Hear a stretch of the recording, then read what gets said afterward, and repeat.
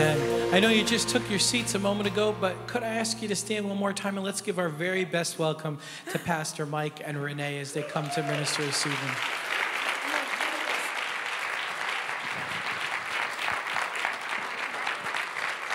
Wow, please be seated. It is awesome.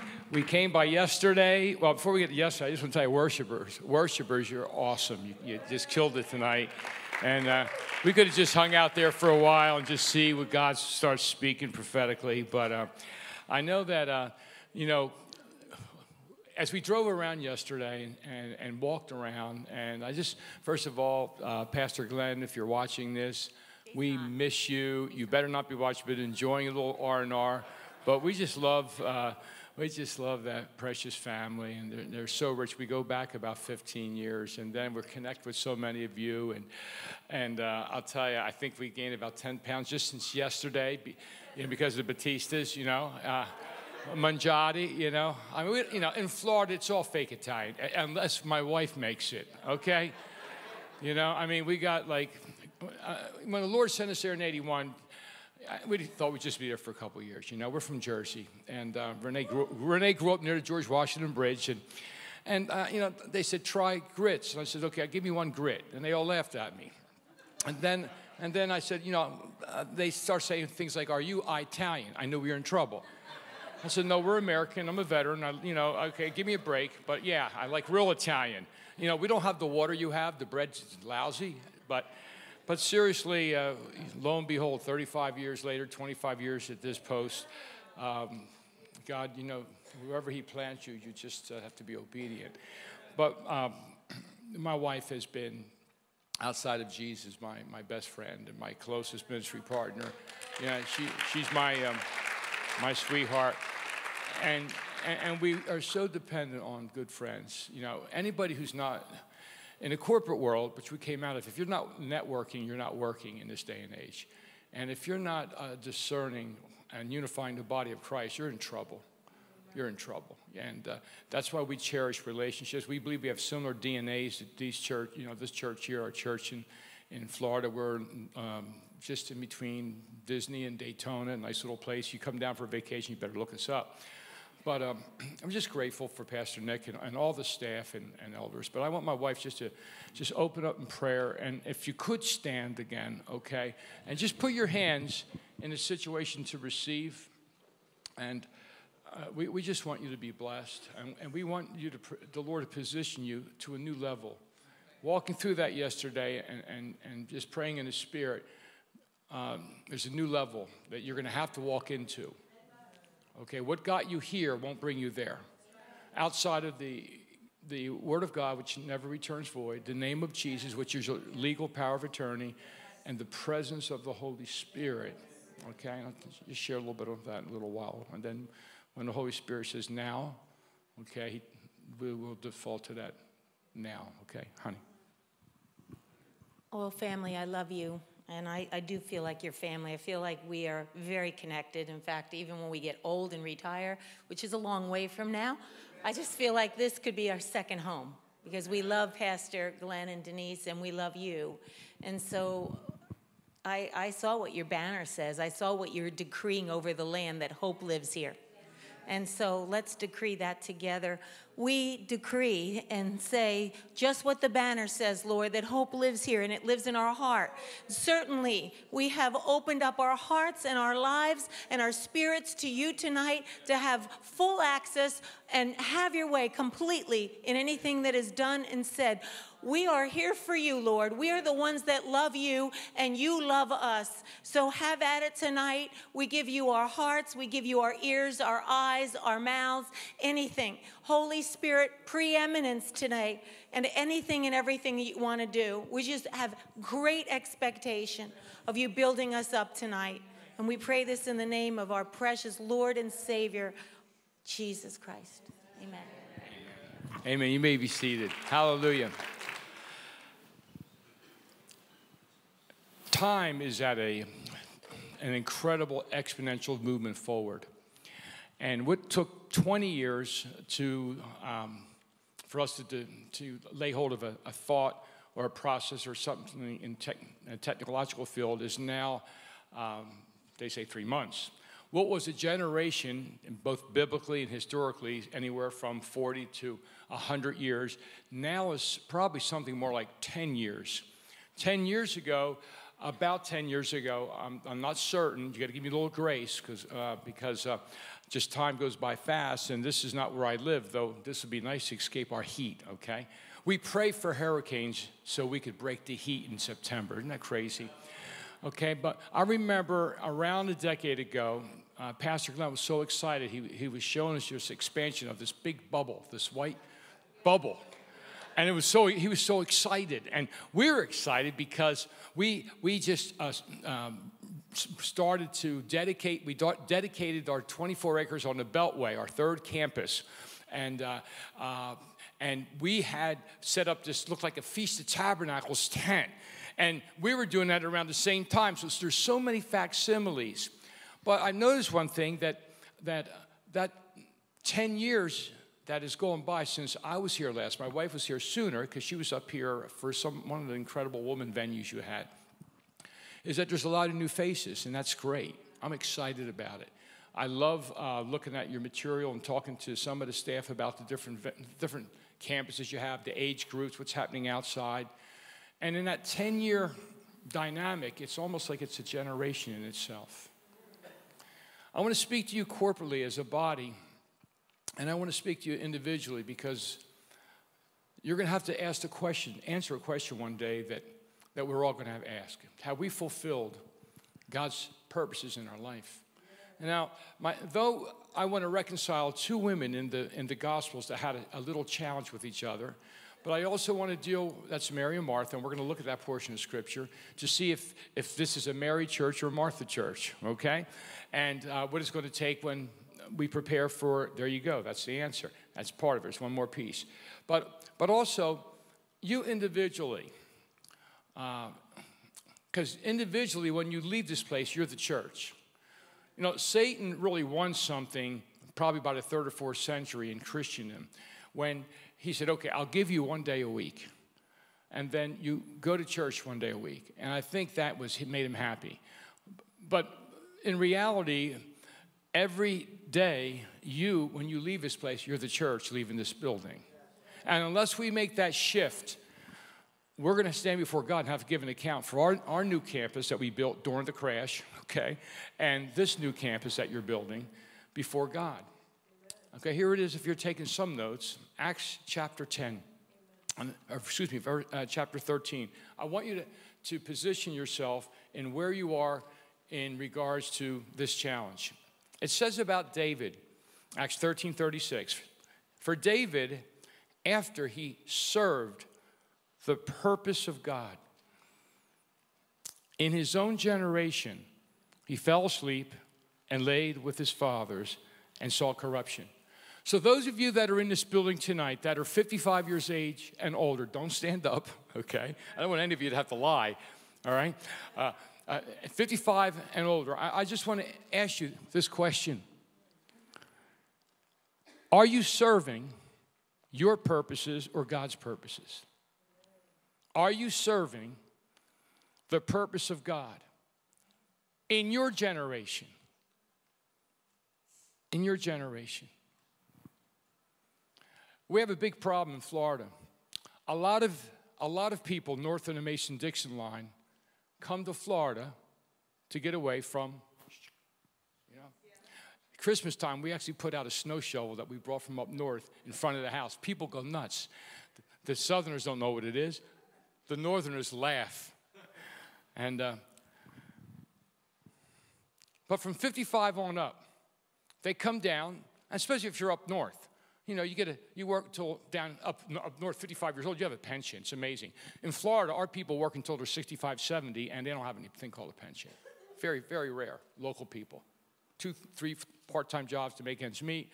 You know, it's all about the beaches. It's about jobs that are service-oriented, hotel, Disney, stuff like that. So we have people come down, and they come down.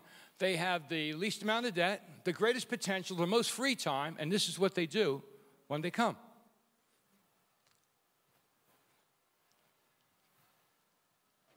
Feed me, feed me, feed me. Like you still need somebody to spoon feed you. You've been a student of the Word for 30, 40, 50 years. The greatest time to store up treasures in heaven. But geographic lines fade away with this question. In your generation, like David, have you fulfilled God's purposes? God's purposes, not yours. For your generation. Don't worry about the others. Now let's take a step back. Those of you that are between the ages of 35 and 55, can it be said of you, have you fulfilled to date, and will you fulfill God's purpose for your generation?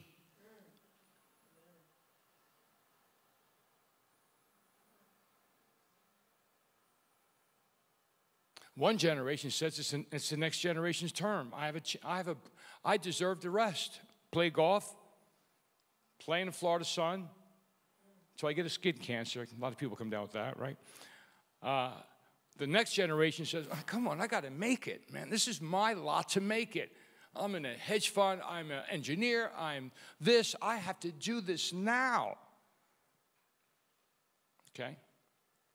You know, we're going to be alive 1 trillion years from now. Isn't that amazing? You know, the police department where I serve calls me chaplain death because I deliver death notifications. We have a lot of suicides. People come down from up north. You know, they think moving to sunshine weather and vacation will make them happy. They come down here and they find themselves, okay, bored. You know, you live here for a few years from Florida and you stop going to the beach until family comes down. Or some of you friends come visit us. Okay, let's go to another group of people.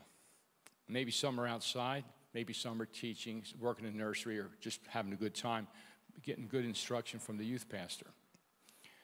Those that are under that age. Now let's look at the age of David. Before David took out Goliath, he fulfilled his purpose as a kid. He took out the bear and the lion. He was anointed king as a child. Paul told Timothy, and you know, those that are young here, Paul told you not to forsake your youth. Now let's go back up the scale a few years for David's life. He started fulfilling God's purposes. And then he put his guard down. And he was guilty of conspiracy, adultery, and murder.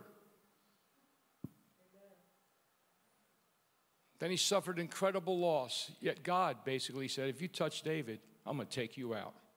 Touch not my anointed, do my prophets no harm. And isn't it amazing? Post-resurrection theology. Pentecost has already happened.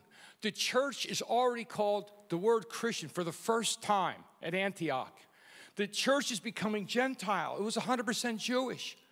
And then this is the history because David responded to a lull in his life through repentance to get back on track, to store up treasures in heaven, if you would, to go about the Father's business, to recover from his slackness.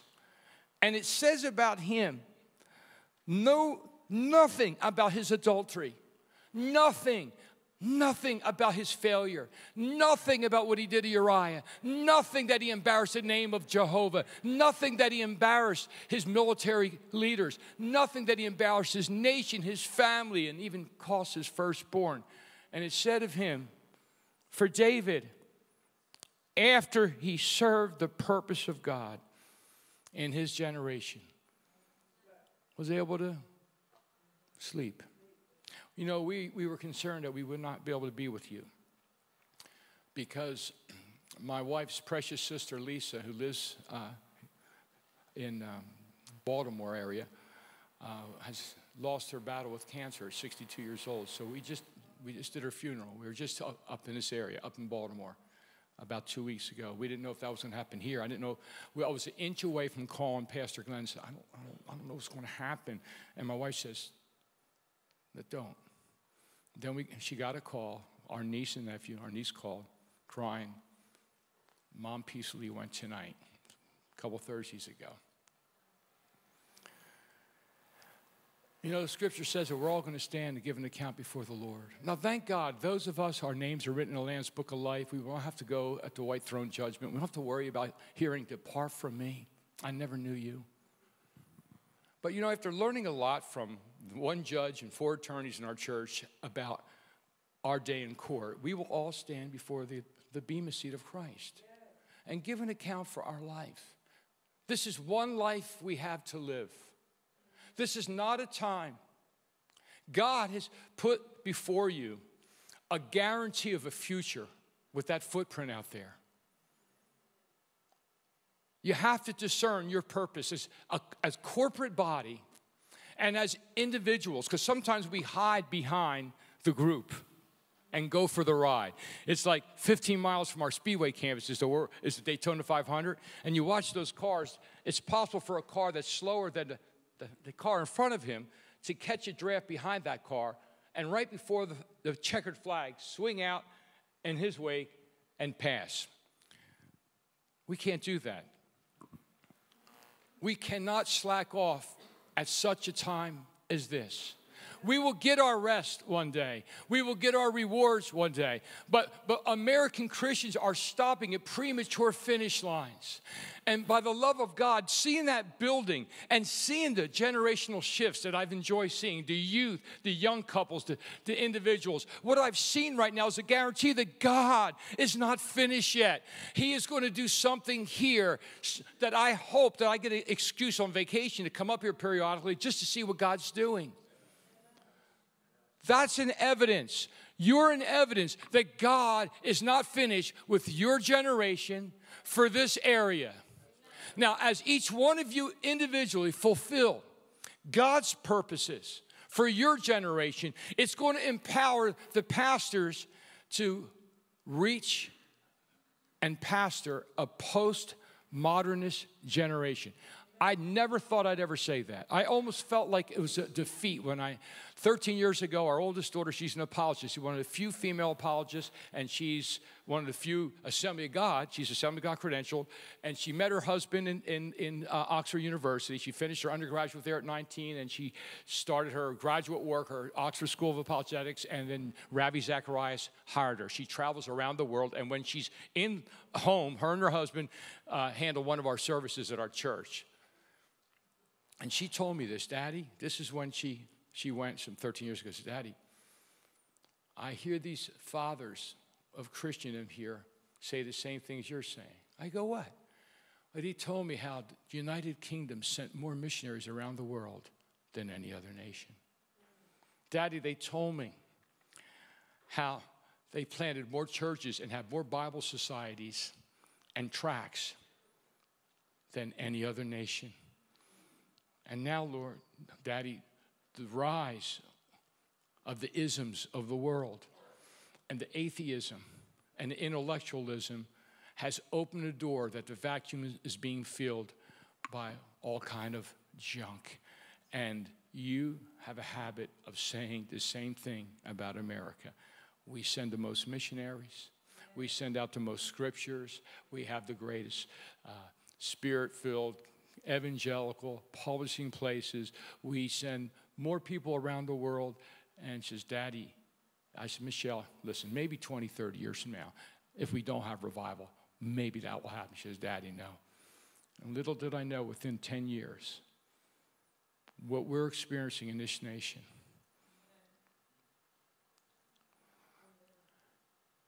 has us concerned.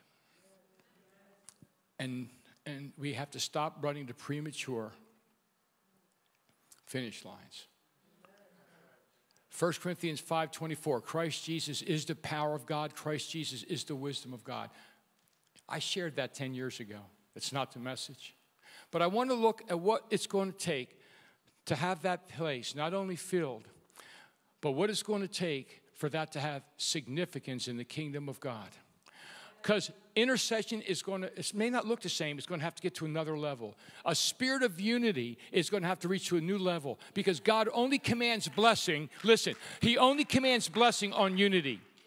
He commands blessing when brethren dwell together in unity.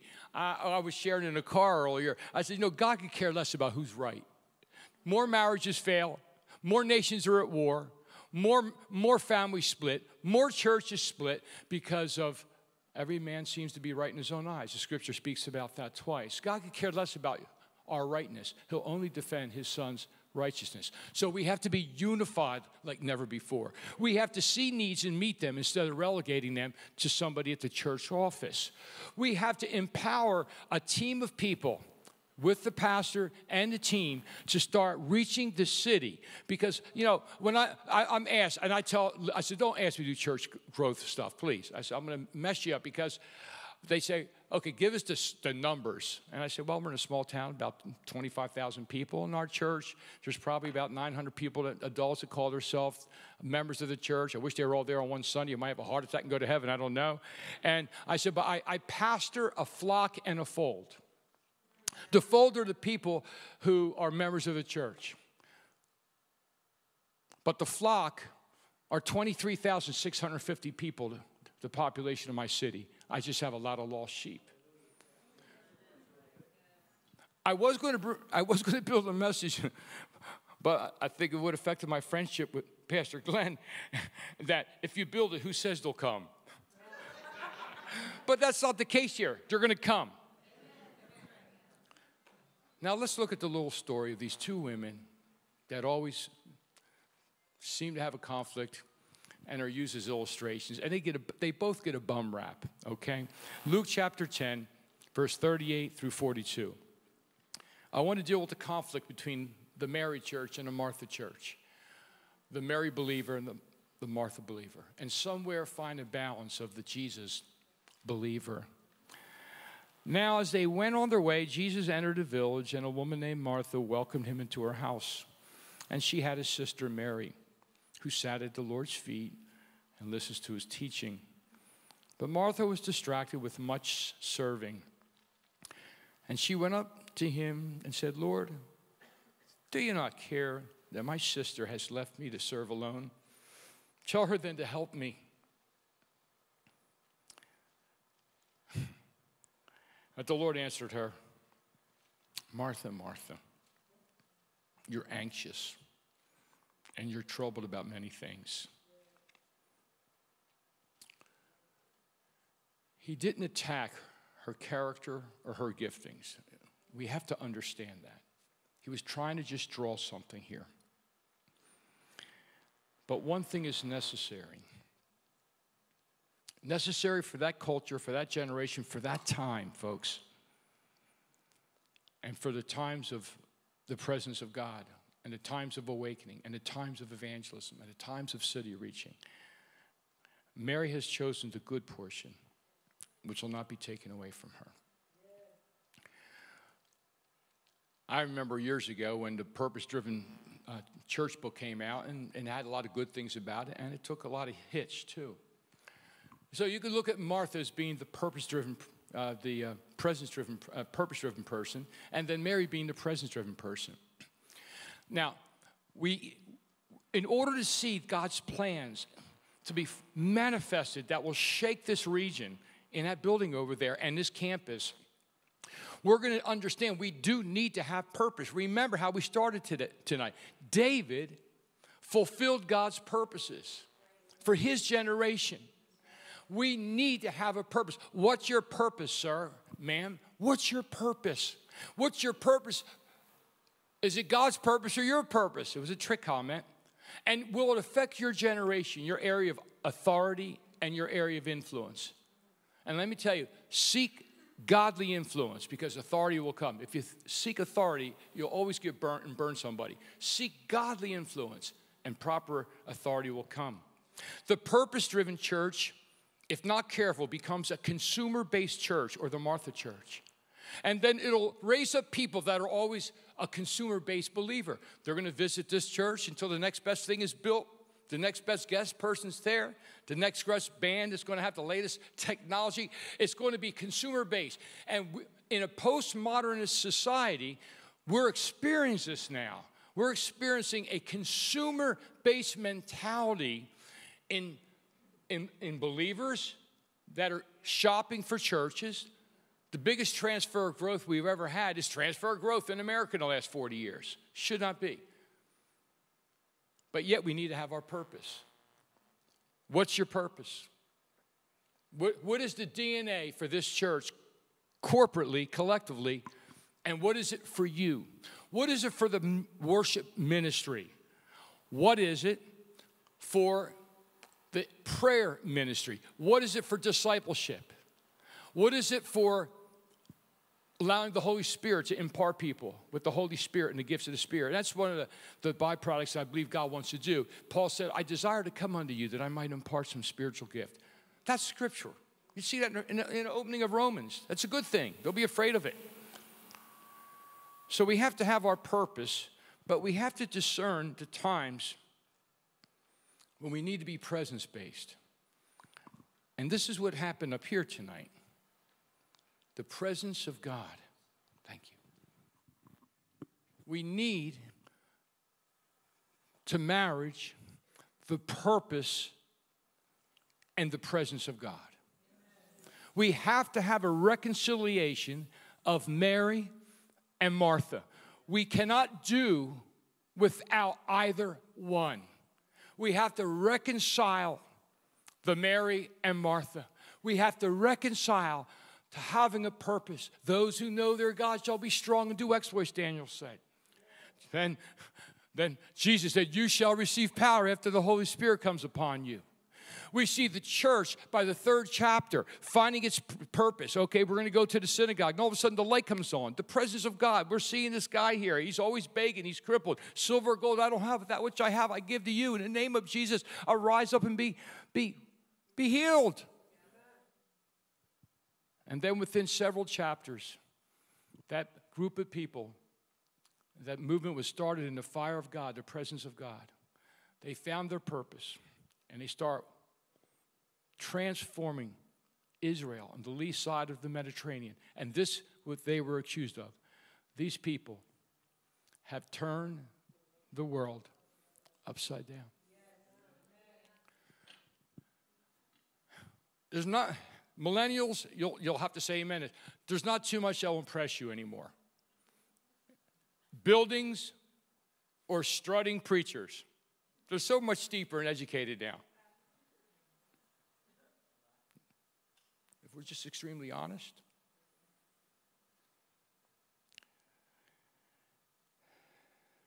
We need Martha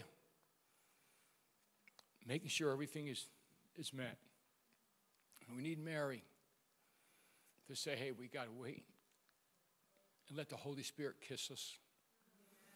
Let the wind of the Holy Spirit get the junk out of our lives. If we have a convergence of those two things, you'll be leaving the campus every time you gather, and you'll be going out into the community, and you'll so transform people that they'll want to come with you and hang out with you at this piece of real estate. They'll want to experience the presence of God. We can't compromise the presence of God. One of the challenges we have, we have 14 undergraduate schools, 1 seminary. We have now probably half of them are now university statuses, that we have a lot of our young people coming up and getting affected by another stream of Christianism, which is a little bit out of balance in the grace message. It's very easy grace. So they have such a so-called revelation on it that they're living sloppy. And they're saying, a lot of things we've done for the last 100 years that made us the largest missions movement in the world and the fastest part of Christianity around the world, it's not that necessary, is it? And it's a problem. We need the reconciliation of Martha and Mary. And that takes the love of Jesus, which brings us to the passion. Did not our hearts burn when he was with us?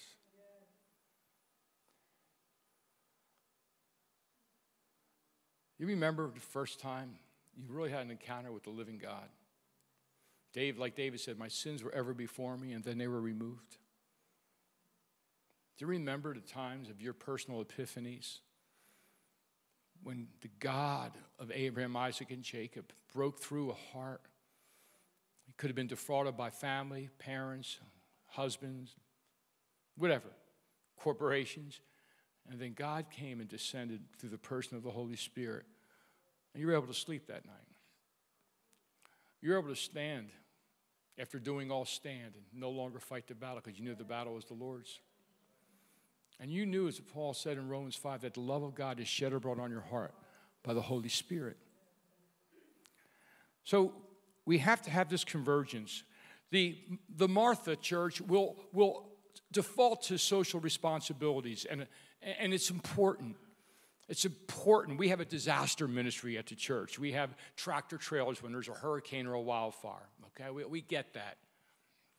But when people get into our buildings, we want them to come into the building or the airspace of every individual that sits in those seats a couple times a week when they're at Walmart or whatever the stores are up here.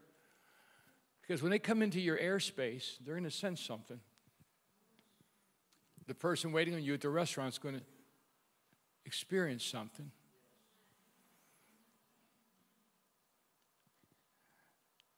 And it's going to change their life. Then they'll come to experience God. But they'll leave with a purpose.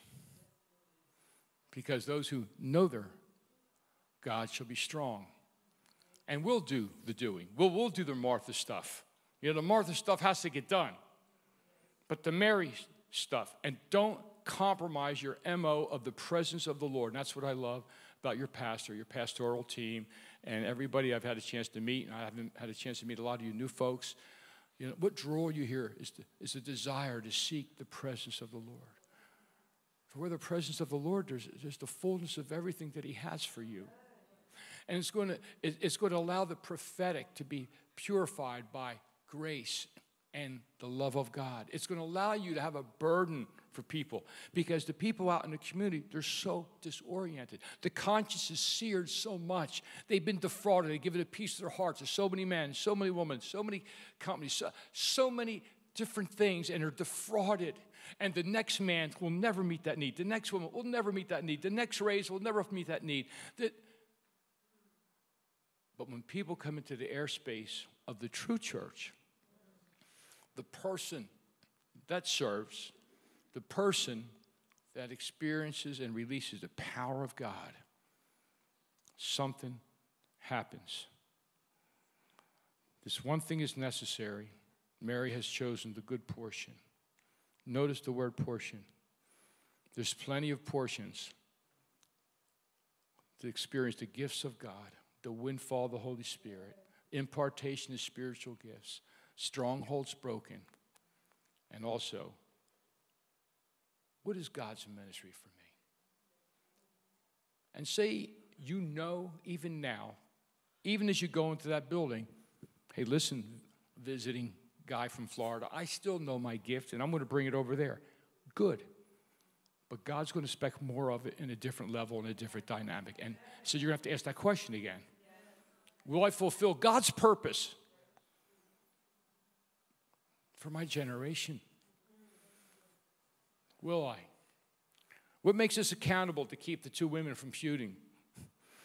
So we know we need to be a purpose-driven people. We know we need to be a presence-driven people. And it comes down to passion.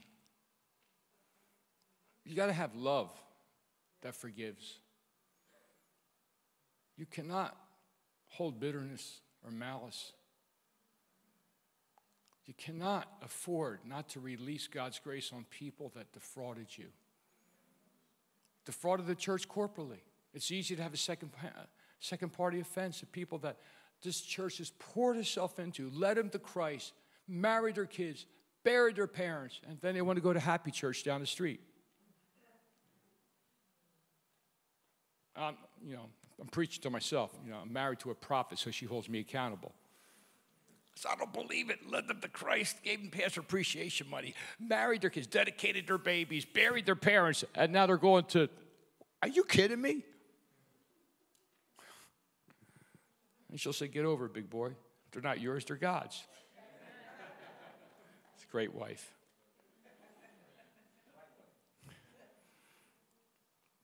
Passion-driven church.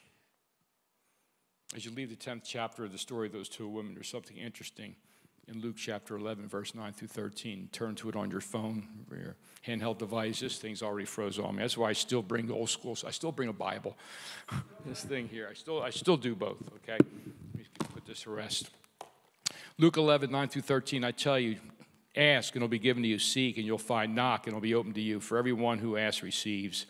And the one who seeks finds. And the one who knocks, it'll be open. God wants to do something tonight.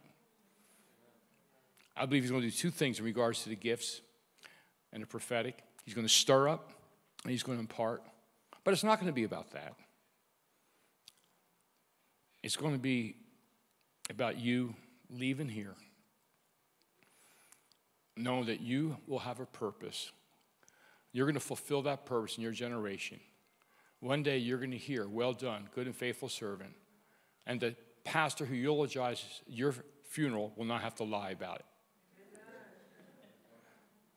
And the other thing is that you're going to be a person known in the midst of all the camps of Christendom. And please do not trash other streams of Christianity. Every second Thursday, I'll have Episcopal priests, Fighting Fundamentalists, King James only pastors, Baptists. I'll have Southern Baptists. I'll have Church of God, Anderson, Indiana, Church of God, Cleveland, Tennessee, Independent Charismatics. I come, and they come every second Thursday, and I love them and feed them. I believe in food evangelism. Okay, I'm Italian American, all right. I get to them through their stomach. Then we pray, we strategize for the city, and try to make it hard to go to hell from DeLand, Florida. That's our joint motto for the whole city.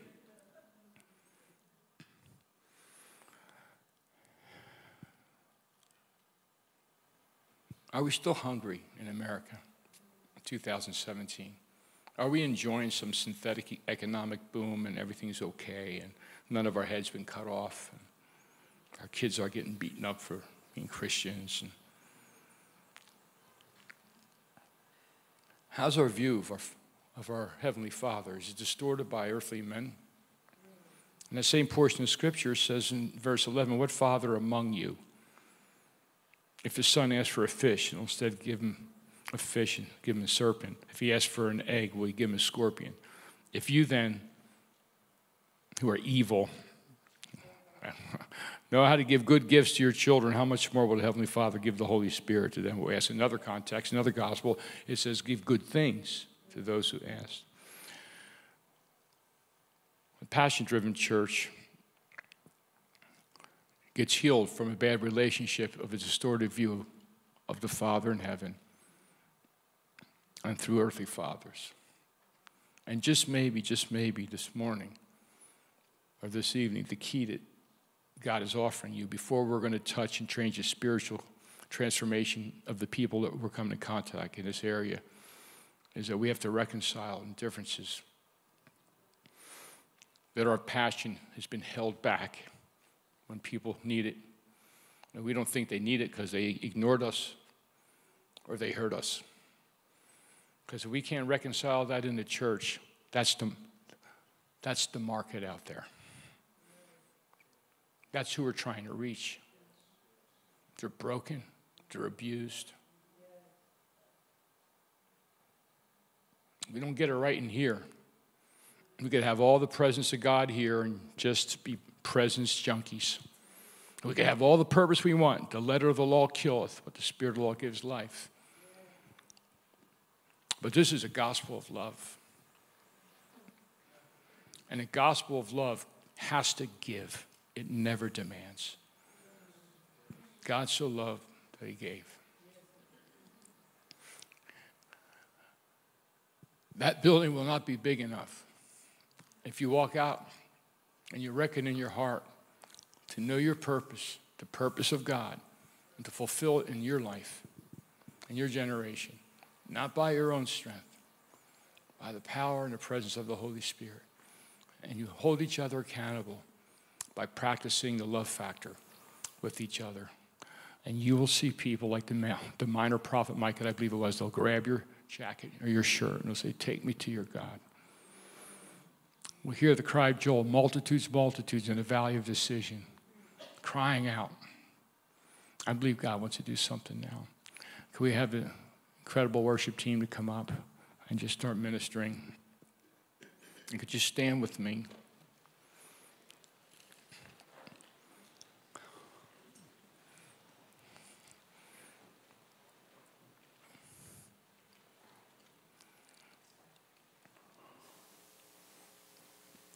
Regardless of what age category I mentioned earlier,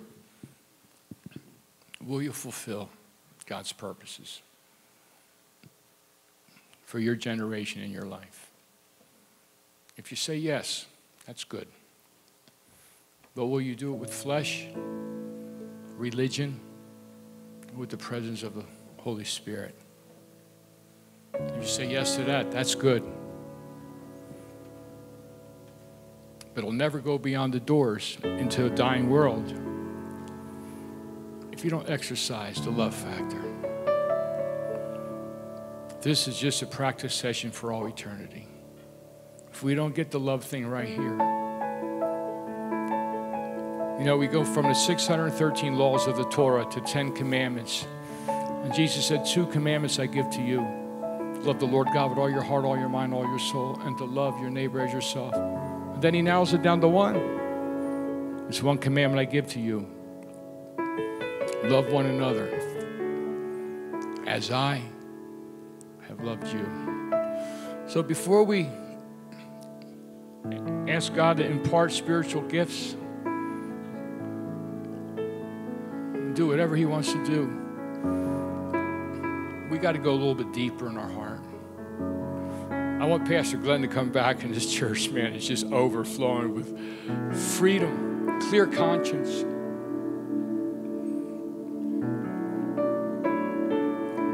A vessel, new vessels for new wine. Wouldn't that be great?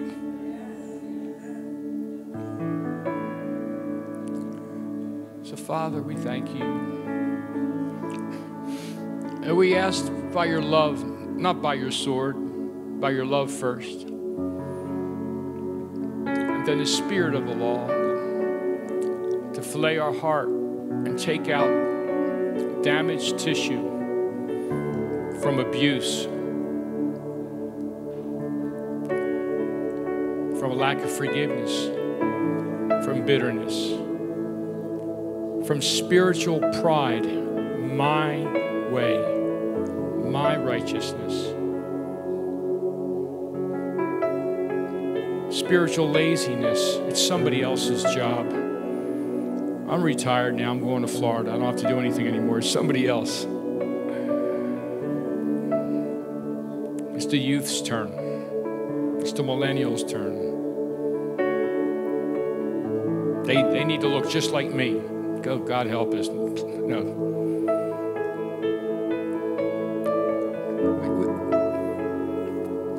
And this is probably really a hard thing. I don't know if it is or not, but maybe it is. But I shared something with our own congregation this past Sunday. You know, in the first century church, they repented to each other all the time. And they were each other's brother keepers. By the 3rd century, the church got organized in Rome and in the East, the Mediterranean. They repented every week.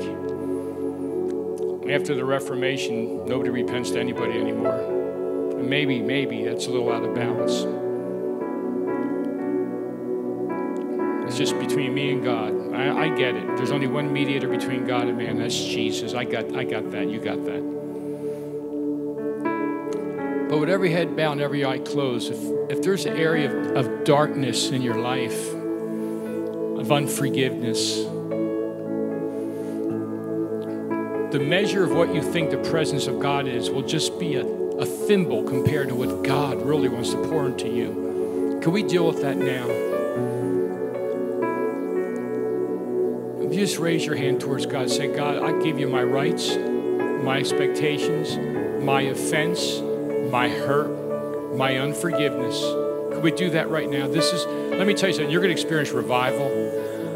Matter of fact, I have snowbirds. I feel like being a summer bird and come up here and start living like 6 months out of the year, because what I see now is transparency. And God thanks you.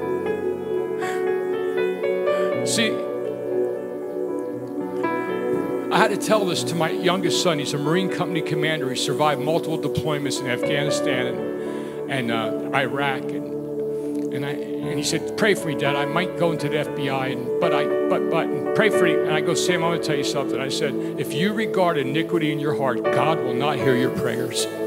So Mom and Dad, yeah, we always pray for you. We pray. We've been on our face for every deployment.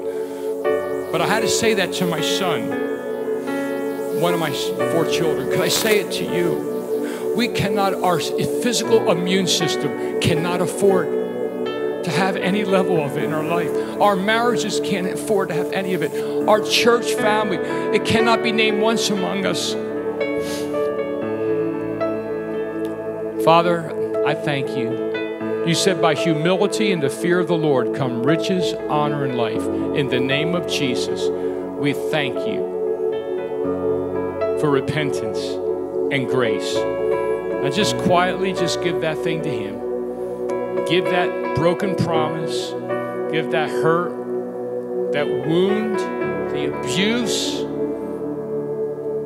And just, Lord, just give me a prophetic picture of addiction, familiar sins and addictions. As you just give the underlying root cause of that to ease the pain, give it to God, and the surface manifestation will be broken in Jesus' name.